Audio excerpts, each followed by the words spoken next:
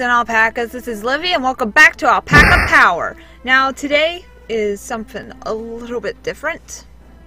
You know, one of my theme of my channel is steampunk, and I love to draw steampunk even though it's very complicated and I'm not the -- best at it, but I still love it and I'm working on it. And so I decided to draw three of my fellow YouTubers in their alpaca form, steampunk style. Now, let's see how it goes. Now, this challenge was a little bit difficult to have my fellow YouTubers as alpacas in the steampunk style. It's easier to draw them as humans in the alpaca. I can't talk today. In the steampunk style. But drawing them as alpacas in the steampunk style, it's a little bit difficult. And for the first one, I drew Razbalski, or his alpaca, who he named Green Guy. I decided to give Green Guy, or the steampunk Razbalski, a engineer type look, which includes the goggles and the giant wrench. And I thought it would be cute if I drew the goggles like one lens goes over the one eye to make it bigger.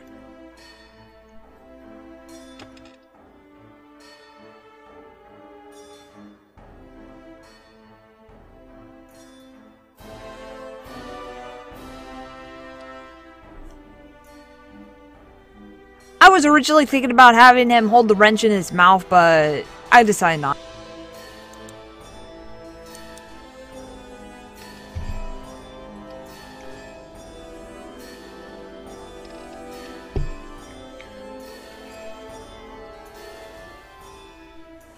Now, one thing that I will have to admit that was a little bit, difficult was how to position his ears, since the goggles are somewhat on his head. So I decided to have one ear down. And for his bow tie, I kind of made him a little bit, or maybe a little too much like Abigail's bow tie. Which, I wish I didn't really do that. It's because I want to make them all different. But oh well, it still turned out okay. And I also decided to give him like a little tool-belty, pouchy type thing. You know what I mean.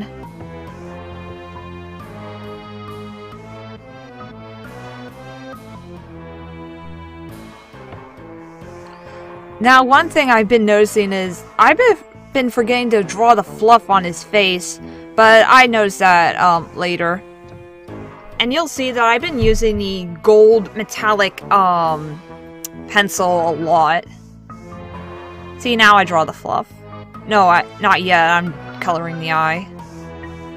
Which, that was one other challenge too, is to have him have his one eye peek through the lens. I decided to, color the eye black with the pencil instead of the pen so it doesn't look like one black blob. And draw the pupil and color it all blue.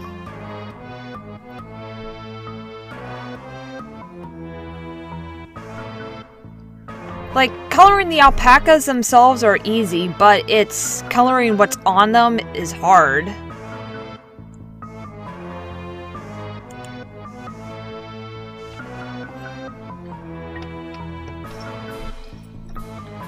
Believe it or not, but coloring is actually one of my favorite parts to do for this, because I can think about all the different colors and possibilities. That's why I really love the blind pick challenges, that you pick 3 colors blind, and then you can get creative with the colors. It is difficult though, especially since I don't really shade. I should start shading, because it makes things pop more.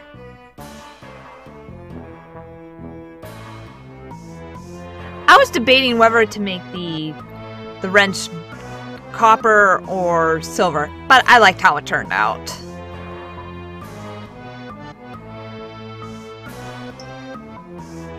Now next I'm drawing the Daco, or red berry, as a steampunk character.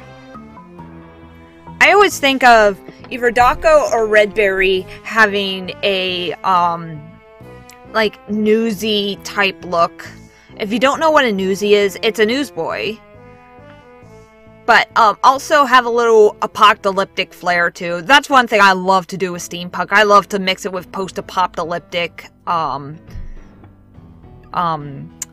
flair. That's the word I'm looking for.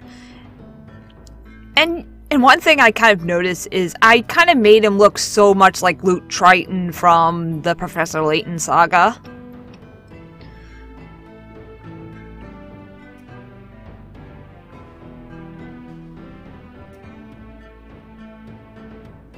Positioning him was hard because I wanted him to look like he's sitting down. Like, doing that with a normal alpaca is easy, but doing it with clothes on, it's tough. As you can see, I usually draw the face with the ink. I don't know, I just do that. I just draw the face last and it's with the ink instead of with the pencil then the ink.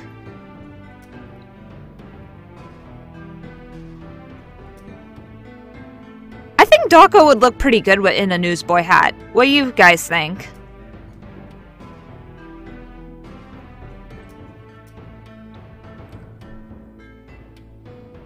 Actually, I draw the fluff last before the face.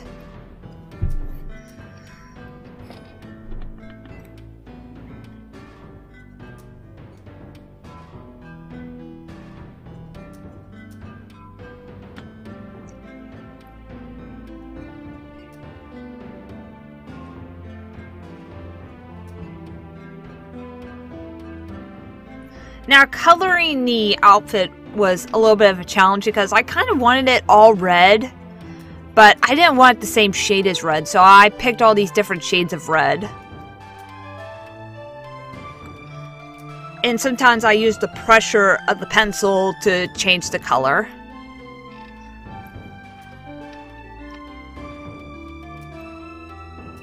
And I also didn't want his outfit to blend in with his fur. And I wouldn't mind as his bow tie looked a lot like Abigail's, even though it doesn't look too much like Abigail's. But, because they're twins. Him and Abigail are twins. And yes, Dako does know about that.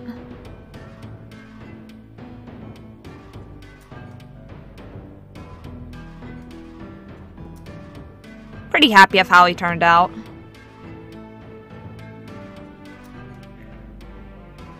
Now the last one is Will. Now this one was a little bit more difficult because I'm drawing him, like, Will has not named his alpaca, not if I know of, but I did it in a style of a ruffian. If you don't know what a ruffian is, it's kind of like a street punk, gangster type person from that era. And the way it turned out, it almost looks more post-apocalyptic than steampunk.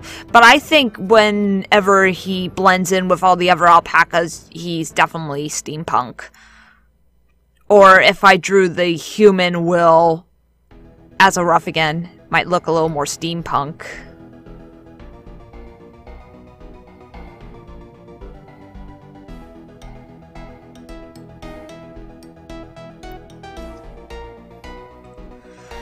Now, what's different of Will's alpaca than everyone else's? Well, both Will and Chloe's is that their faces are colored in too. He looks like he's ready for battle. I really hope you guys enjoy these steampunk-like styles. Tell me in the comment section below which one is your favorite. And hop aboard the alpaca bandwagon and subscribe and hit the bell for notification. But this was Livy, and this has been Live the Next on Alpaca Power. I'll see you next time, my friends. See ya. I look weird.